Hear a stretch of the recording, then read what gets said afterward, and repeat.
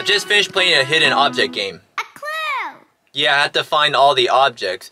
It was a lot of fun. I found all of them. No, it's a clue. Oh wait, a clue. Where is it? Right there. There it is. And our clue is Snorlax. From Pokemon. He eats and sleeps a lot. He weighs over 1,000 pounds. You know what we need? Our handy dandy Notebook. notebook, right.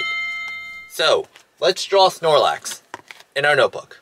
Let's start by drawing a circle for his face, his 2 ears,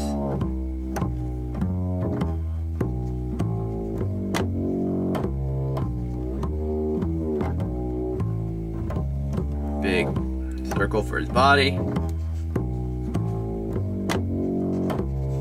paws, don't forget his arms and hands.